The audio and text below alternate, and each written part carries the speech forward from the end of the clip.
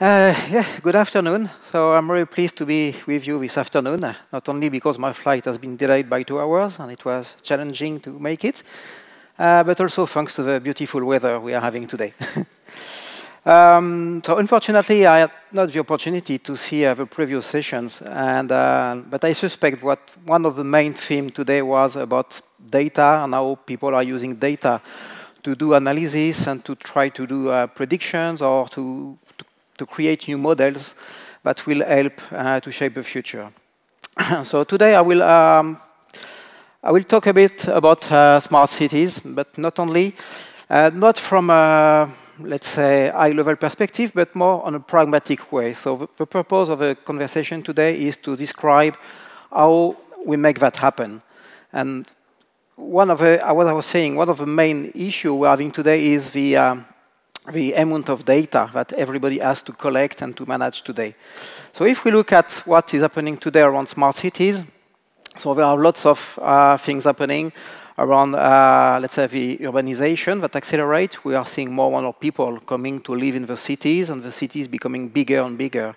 And that creates lots of issues in terms of housing, of transportation, so you have congestions everywhere. Security as well. So, you know, as the more people we have, the more, let's say, problem there might arise.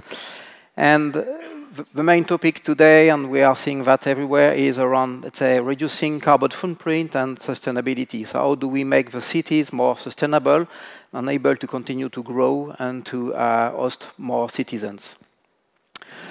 So there is lots of, let's say, technology behind that. So I will not go deep into all of those technologies, but just, in fact, smart cities, it's not rocket science.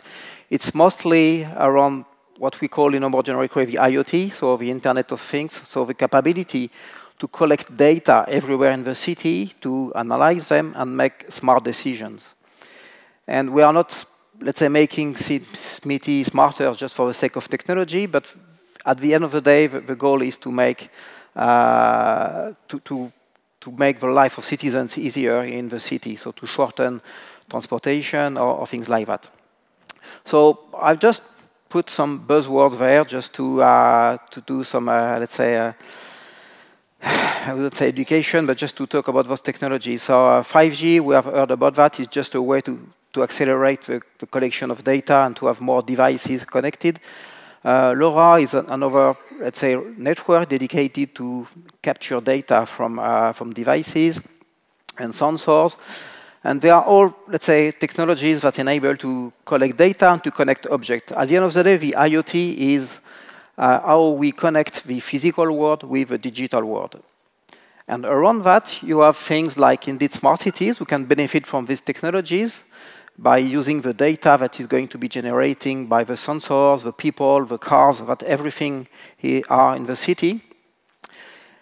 Digital twin, so this is a term that has been coined for the Industry 4.0, as we call it. So it's the capability to create a digital model of something physical and to use it to try to predict how the physical model is going to react.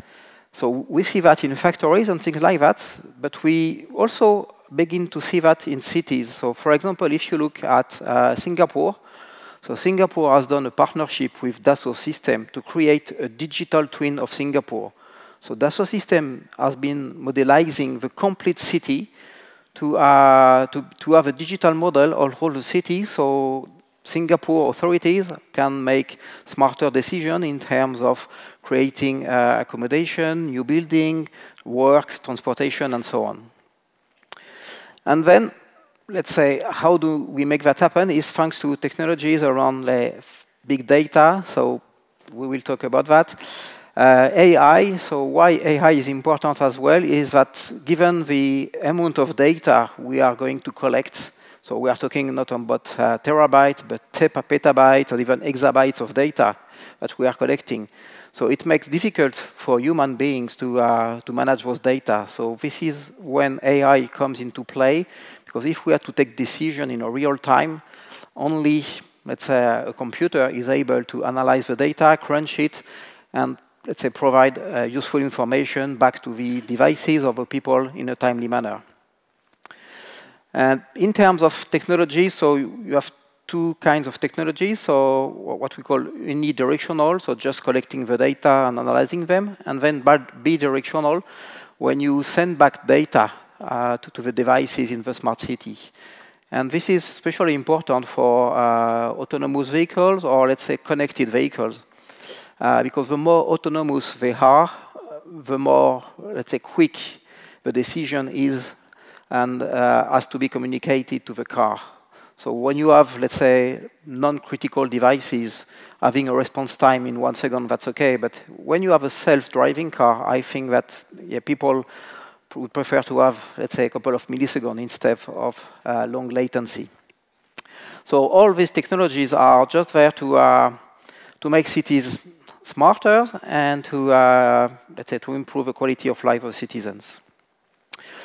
So there are different challenges behind that. So in order to enable this technology, so there are some technical challenges, so multiple components to integrate, how we collect and store and manage this huge amount of data, challenges around organization. So because building these models and this technology requires lots of money. And as you know, the money from the city is coming from the taxes, and not all the people are willing to pay more taxes just to have more technology. So there has to be compelling use cases where people are satisfied by the service, or let's say partnership between public and private in order to fund those projects. And this is one of the main issues we are facing today in terms of smart cities is, so what is, let's say, the benefit for the citizen, and who is going to fund the project and make it work. In terms of integration, we're talking about sensors, and one of the things that it's basic, but if you have a sensor, for example, with temperature, that is giving you the temperature every minute, the information in itself is not that useful. And so in order to build a decent model, you have to know where this sensor is located in the city. So you do not only have to collect the data, but also to add metadata to make the thing more interesting and to create models and have, let's say, algorithms that are going to provide good results to the smart city. And the last ones are really around security and, let's say, ethics. Because smart cities are, let's say, collecting so much information, and not only about devices, but also about people. So cities, today in cities, we have a capability to know where you are, not only just with your phone and smart beacons, because you can locate people with their phones and we know where they are. But also, if you have digital cameras everywhere in a city, with technologies like facial recognition, we are able to identify people, where they are, all their, let's say, all their, where they are traveling within the city, even when who they are meeting in the city. So that creates issues around security. So all this data is available. We have to ensure that it is used in a good way for the benefit of the people and not to threat their privacy. And we also have to protect this data to ensure that only the authorized people are able to access it. But also to protect the devices, because the more connected are the devices, the more, let's say, temptation it is for a hacker to try to go in and to use them, maybe in a bad way. So if, for example, you have a city where the traffic lights are all connected, and you try to optimize the traffic by using the data of the cars and everything, if someone hacks into the system and modify how the traffic lights behave, that might become quite dangerous for everybody. So how do we collect all this data and manage all this data? So today you have, let's say, different parties, so the networks, the people who are actually connecting the devices to the infrastructure. So all this data has to flow somewhere where you will collect these petabytes of data, so you have to store them somewhere. So you have lots of interesting features in the cloud providers like Azure, AWS, and so on. But you might not be willing to put all your private data into those clouds. So one of the things that you can think of is have a dedicated infrastructure that you control, where you can store all your data, manage it, and own it. And one of the benefits of interconnection platform that we are managing today is that we give a capability to create very innovative models. So, for example, you can have all your data stored in a dedicated environment, but still you can use features in the cloud providers because they are connected through private interconnection with very high bandwidth and very low latency. So you can have the benefit and the scalability of the cloud providers while you keep the control on all your data.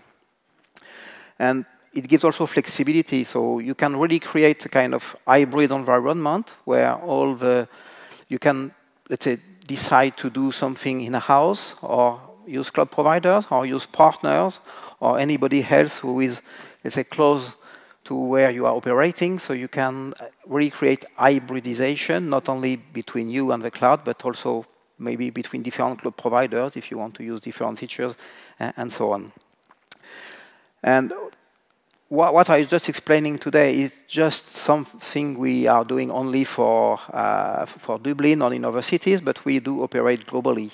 And we have recently done, let's say, interesting projects, so not only in city, but in the transportation area. So, for example, in Germany, we are working with Siemens, and we are trying to do predictive maintenance on the trains in order for the trains to run, let's say, more efficiently and to have less outages.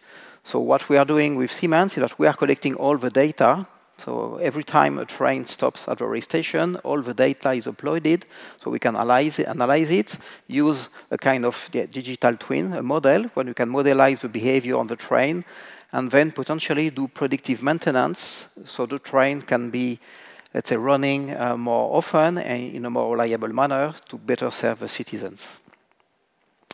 So thank you very much for your attention today. I don't know if there is any question coming? It was an abrupt ending. Apologies, but give it a round. Thank you very much, Nicolas. That was a fantastic talk. Yeah, fascinating to hear about smart cities. It's a term that's really only come into awareness in the past few years, and how we're looking at cities and trying to see how we can incorporate technology, as you shared, with the devices, all our smartphones, all the data that we have, how we can use this. I'm just wondering, a quick question: what would you consider to be the smartest city? Is there is there a location that's leading the way in implementing that in their city? Sorry?